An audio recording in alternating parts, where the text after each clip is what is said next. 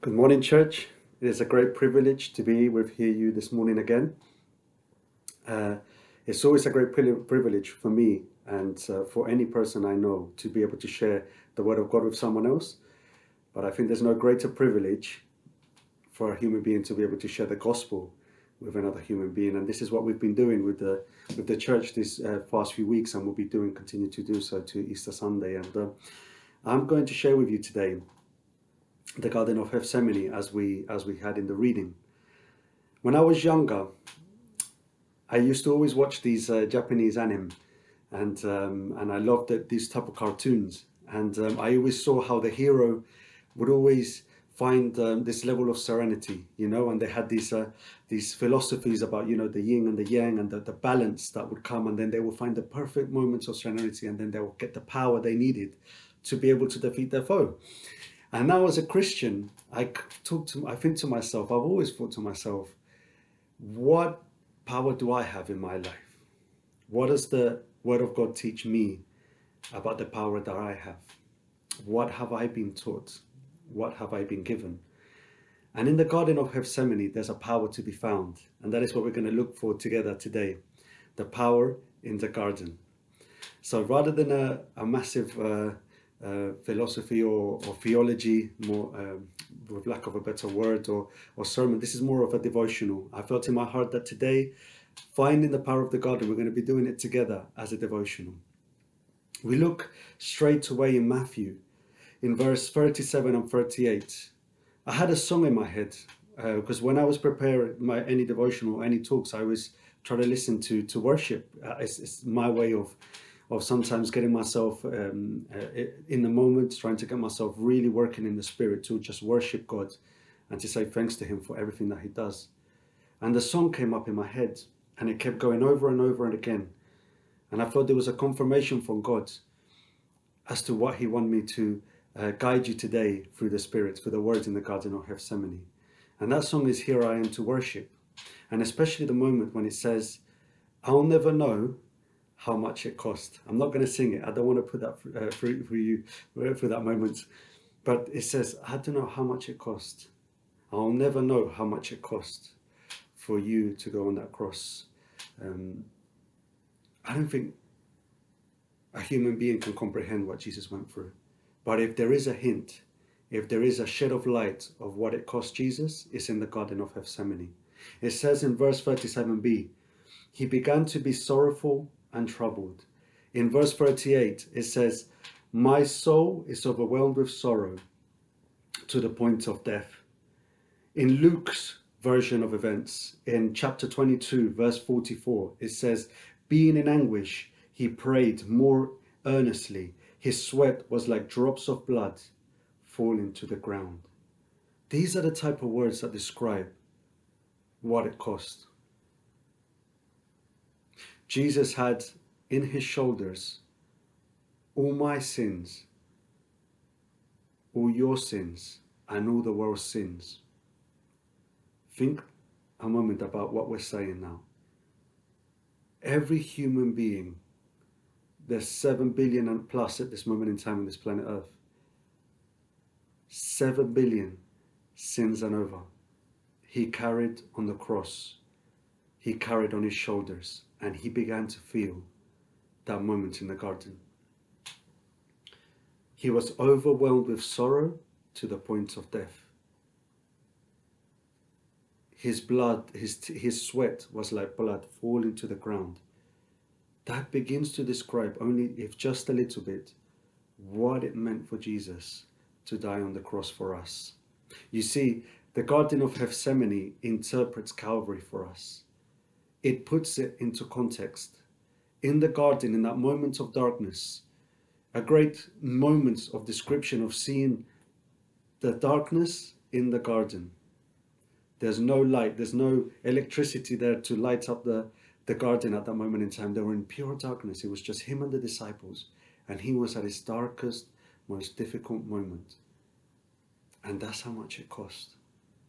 He was willing to go all the way. He was obedient to the end. But there's another element to this now.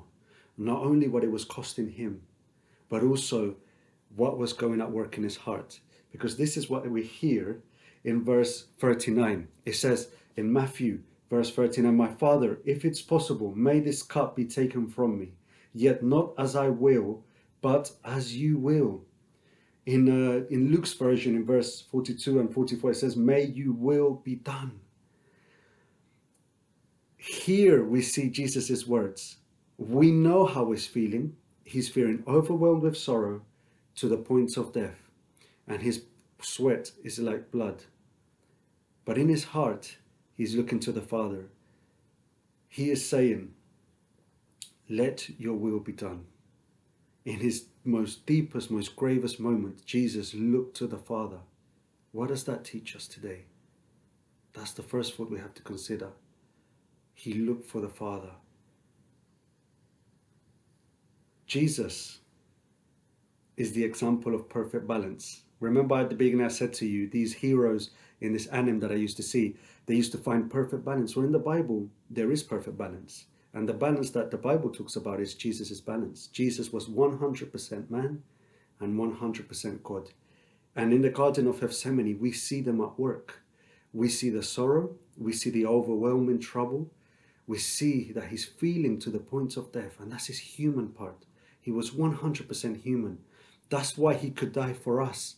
Because he knew all of our sufferings of every human being. No matter where you're from, no matter man or woman, where part of the world, Jesus knew. Jesus encountered this trouble. Jesus felt the weight on his shoulders. But even then we see the next part, the other part of the balance. He's 100% God. He's 100% thinking about us.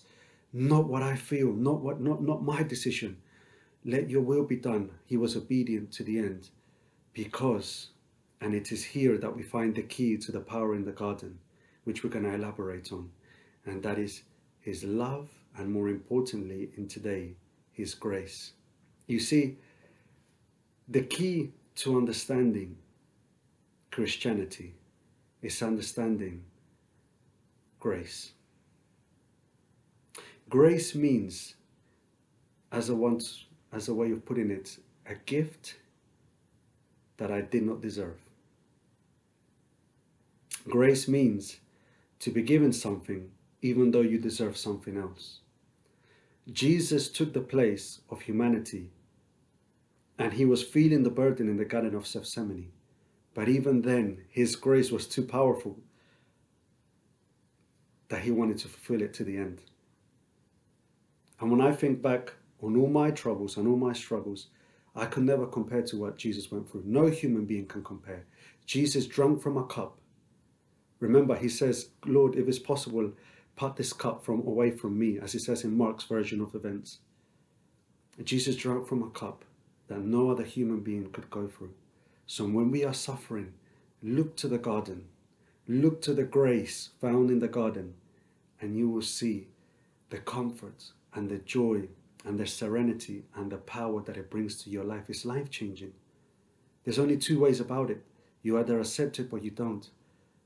But your heart is confronted with something that no matter what you did, no matter what you've done, no matter what you're going through, no matter how impossible it seems, grace is more powerful. And grace penetrates the heart, the deepest thoughts, the deepest desires, and it confronts it with God's love. Because we were given something that we did not deserve. We were given eternal life and salvation, even though we did not deserve it. It was meant to be us on that cross. It was meant to be us overwhelmed with sorrow and despair and to the point of death. But Jesus was faithful to the end. Now, I've said that Garden of Gethsemane interprets Calvary. And to give you a new light, to give you a new interpretation of what we're talking about here, we're going to go to another section of the story, because we've talked about Jesus being overwhelmed, the weight on his shoulders. We've seen that he's 100% God and 100% man. And we see this perfect balance that we were talking about. Secondly, we see that the key to Jesus going to the end was that he showed us his grace, his love, his determination to fulfill it to the end. And this key of grace opens up an incredible power in our lives. And we're going to see someone who experienced this power. And we're going to compare it to what the disciples were going through at that particular time. So as you know, in the story, in this part of Gethsemane, the disciples were there, but they were asleep. They were asleep during this time. But we're going to see, we're going to compare these servants, the disciples, to another servant of God. And we're going to see the difference as to who, at this moment in particular time, appreciated more God's grace. If we go to Psalm 61, we see a Psalm of David. And this one allows us to see a man who has experienced God's grace and what it meant to him, as a comparison to the disciples who were falling asleep just when Jesus was being overwhelmed with sorrow and struggling to the point of death. In Psalm 61, it says, "Hear my cry, O God, listen to my prayer." This is David speaking. "From the ends of the earth I call to you. I call as my heart grows faint. Lead me to the rock that is higher than I, for you have been my refuge against the foe. I long to dwell in your tent forever and take refuge in the shelter of your wings. For I have heard my vows, O God.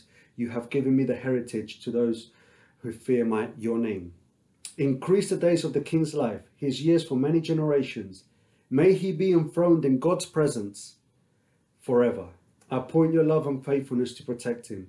Then I will forever sing the praise to your name and fulfill my vows day after day." You see, David, it is believed, wrote this psalm when he was being chased by Absalom, his son, who wanted to overtake his throne.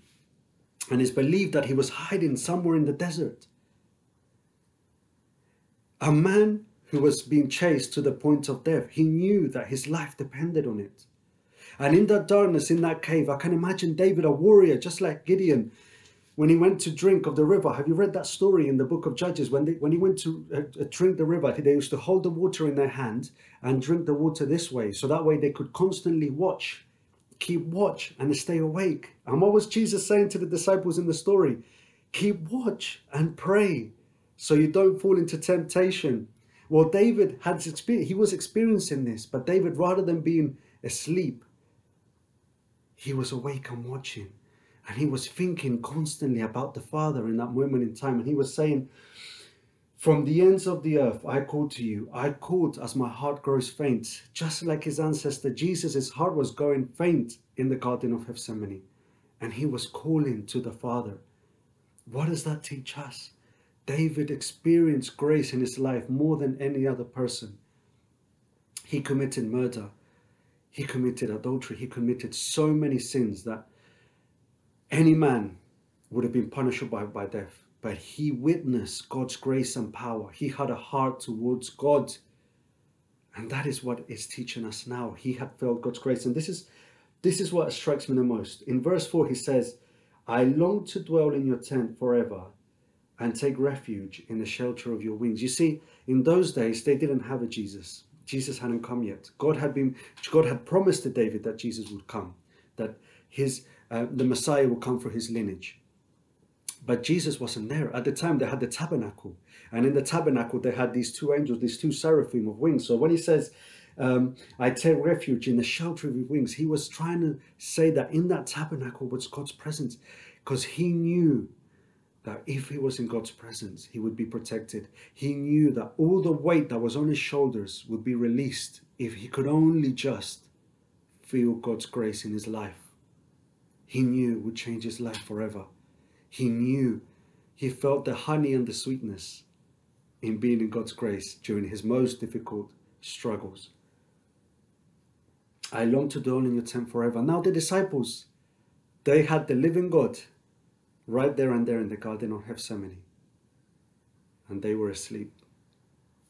And David was in a cave, struggling for his life. And oh, how he desired, oh, how he wanted God's presence and God's grace in his life. Just one more time, God, save me from this one. Save me from this one, Lord. Give me your grace just one more time. Save me from this one. I long to be in your tent. I long to be under cover of your wings. And when you see the wings mentioned here in verse 4, look what it says in Luke. What did the Father do to Jesus in this moment in time? In verse 33 of chapter 22, it says, an angel appeared from heaven and strengthened him. Jesus had the Father's love, his Father's love to strengthen him. An angel appeared in his moment of struggle. David knew that as the sons of God, that as children of God, as servants of God, we don't have an angel to serve us. We have Jesus to serve us. We have the Savior to serve us. And we have his overabundant grace to cover us and to fulfill us with hope and joy. You see, grace is the power in the garden. David experimented it. He asked for it to be increased in the days of his life. He asked for more generations. He served 40 years. But it prophetically in verse 7 it says, may he be enthroned in God's presence forever. Appoint your love and faithfulness to him to protect him. He wasn't talking about himself, because him and Solomon reigned about 40 years and then they died of old age. The Bible tells us. It was obvious he was talking about the Messiah here. And God protected him, showed his love and faithfulness to him, even in his darkest moment. Jesus was enthroned in God's presence forever because of his love and because of his grace. You see, I'm going to throw you a quick theology now lesson here. You see, we know God because of the attributes that he has shown to us through his word. And one of those attributes is grace. One of God's attributes is to be immutable, to be unchangeable. His love has always been the same. His grace has always been the same. And has always been at work. It was at work in that cave for David. It was at work powerfully next to the disciples, even though there were stones thrown away, which is what it says in Luke. They had him right there and they were asleep. Are you awake or are you asleep? God's grace is right there. All you have to reach out, all you have to do is reach out and reach it. That's it. Put up your hand and reach it. Open your heart and reach it. The grace is there. The power to change your life is there. That is what Christianity teaches, and that is the foundation of our faith. Grace is there. Open your heart. Let go of your fears. Let go of your pride. Let go of your sin that is weighing you down like a heavy, heavy building on top of your shoulders. A heavy ton pulling you down. Let go of it. Let Jesus come. I'll finish off with two different parts of the scripture in the New Testament that talk to us. In Ephesians 1, chapter 1, verses 6 to 8, it tells us a bit about this power in the garden. It tells us a bit about this power of grace.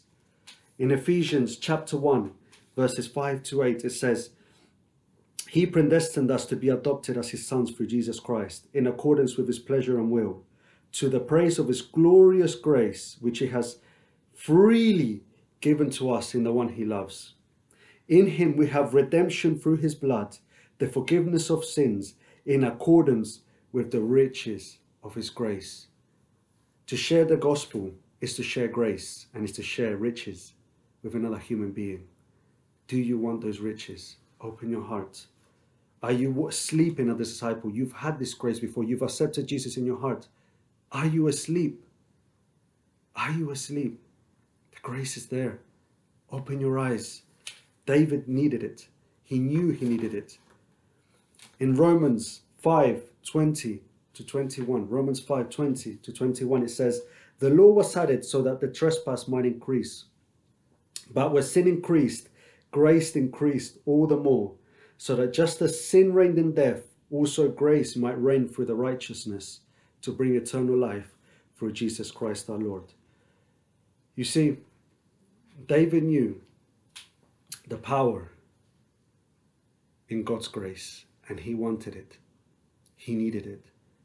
He wanted to be in the tabernacle under the presence of God's wings. I long to dwell in your tent forever. He says in verse 8, sing praise to your name. I will fulfill my vows every day. And Jesus says to the disciples, watch and pray so that you don't fall into temptation. Two words collide. Jesus fulfills the promise that was given to David, and we see in Psalm 61 that he will fulfill it, that he was faithful. I beg you now, if you haven't been to the garden, come to the garden and find the power inside, because it is life-changing. Grace is life-changing. Grace brings eternal life. Grace brings forgiveness. Thank you, Jesus, for what you did, and thank you for carrying our weight on your shoulders. Thank you for going all the way to the cross, because it showed us how much it cost to you. I want to pray now. Lord, I thank you for what you did on the cross, and for what Gethsemane, the Garden of Gethsemane, means to us. You showed us how much it meant to you. Lord, allow us to be awake, not asleep. Thankfully, we see in the book of Acts how the disciples were awake and how your grace was abounding, because as in Romans it says that where sin abounds, grace abounds even more. To abound even more, it means that there's limitless. If your attribute of grace is limitless, Lord, let us come and reach it. Let us go into the garden and find this power. I pray that if anyone has never experienced this power, to come to you and let him experience the power of grace, the power of salvation. Let him come to the cross. I pray in Jesus' name that you abound us and that your grace abounds in our life every single day. Amen. Amen. Thank you, church, for listening. David was in a cave, but the grace is like a sun. It's always there. So no matter how deep you hide today in 2021, you can go to the deepest part of the ocean. You can go to the darkest room, to the darkest cave. But God's grace is like a sun, and it's shining. Come and experience God's grace. Come to the power in the garden. God bless you, church.